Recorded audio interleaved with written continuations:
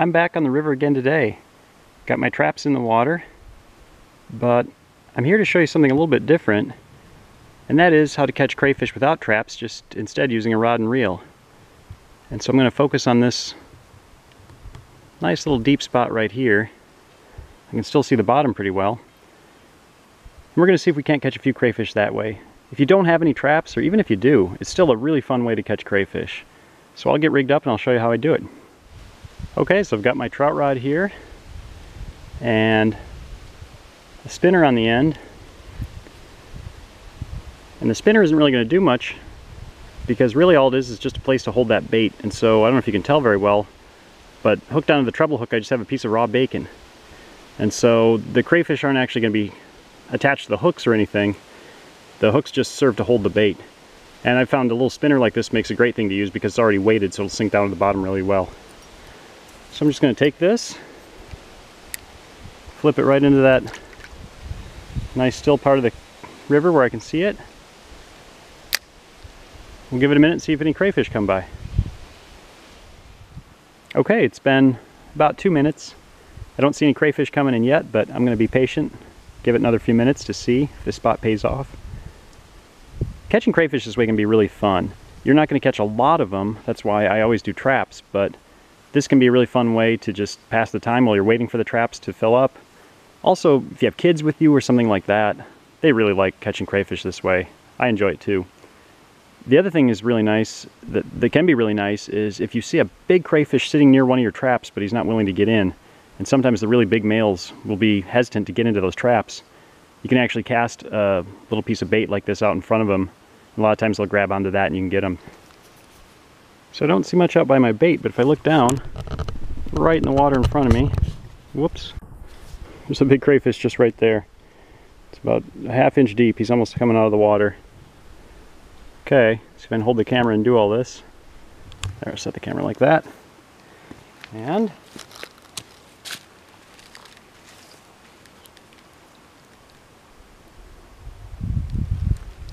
there we go. Pretty nice male signal crayfish, so put that one in the bucket and keep going. See another big male over there. He's going the wrong way, but I'm going to see if I can lure him in with this bait.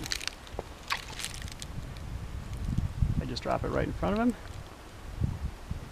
Look at that. They are pretty aggressive this time of year, so. And then gently pull him in. Oh, he's a nice one. Come on. Best thing is to keep him in the water and just try to slip that net right in him. Look at the size of those claws. Nice! That's a great sized crayfish. Nice big male. Cool! Alright, I'll put him in the bucket and see if we can get some more. Oh, look at this. It's really shallow water. No, no, no, don't go down the hill. Hang on. Okay. Oh, come on. There we go. Look at him attack that bait. Okay, gotta grab a net. Try not to knock the camera in the water, or myself.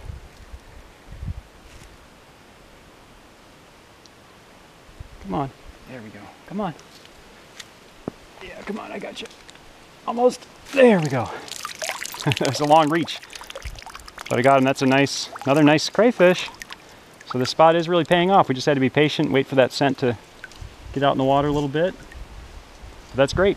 Gonna throw that one in the bucket. If things start to slow down, I'll move to another spot, but so far so good. Okay, I don't think I'm gonna stick around in this spot a whole lot longer. There's still a few crayfish down there. One just hidden that rock crack right there. There he comes. But he's not very big. And I'm not seeing a whole lot else in here. So it might be time to move on and find a different spot. Yeah, look at this one. He's almost out of the water. His little antennae are sticking out of the water, as a matter of fact.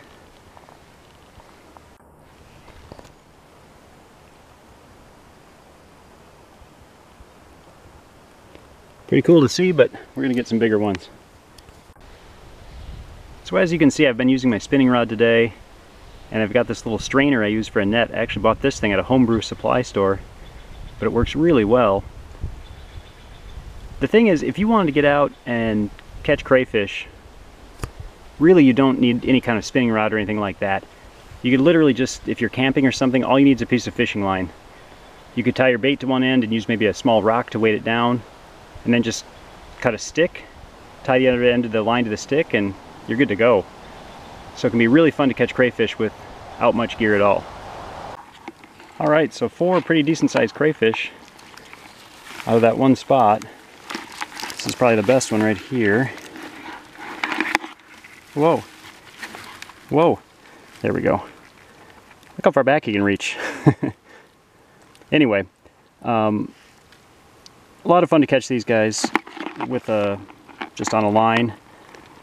The only thing is, I mean, that was a few minutes. I caught 4, it was a lot of fun, but if you're trying to catch enough for a meal, you got to put traps out. So that's kind of the toss-up between catching them by hand and catching them with traps. That's why I like to do both. Alright, so here's the trap I set out earlier. And like I said, this is a pretty common situation. I've got a few crayfish already in the trap, which is great. Not many, it looks like, but at least a couple. But I've also got some milling around on the outside. And it's one of the advantages to having a trap where you can see it, is that you can actually go ahead and put your bait down in front of some of those crayfish and see if you can't catch them. So if you're patient, they may go in the trap, but I'm not very patient. So let me see if I can do this.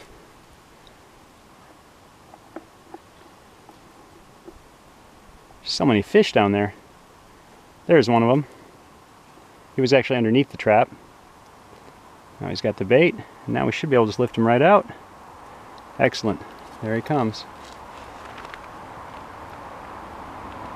There we go. Okay, there comes one. Okay, he's on the outside of the trap, but he looks to be decent size. All right. Oops, I hooked the trap. I don't want to do that. Oh no. Oh, he's hooked the trap. Okay, it wasn't me. He was just hanging on to it. It's okay, I'm not embarrassed. Too much.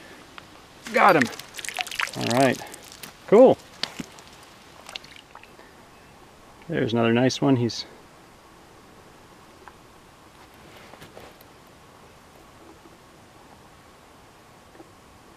right there at the edge of the trap.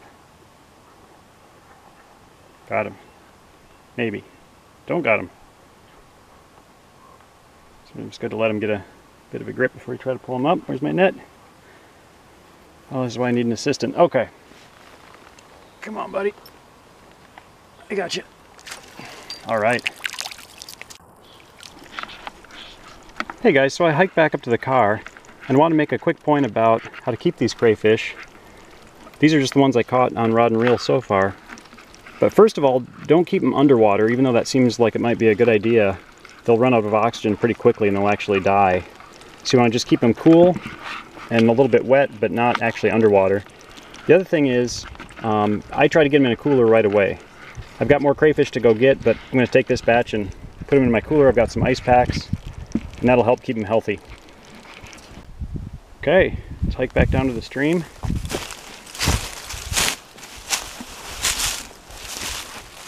Check these other traps. Whoa. Maybe hike wasn't the right word, more stumble back to the stream. Either way, I'll get there.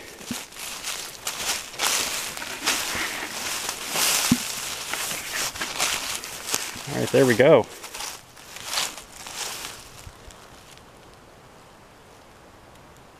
See anything in the trap?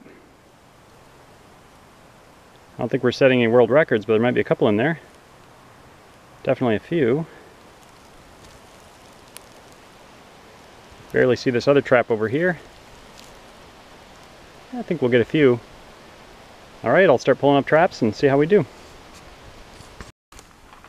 Okay, so right in front of me is a pretty cool crayfish fight going on.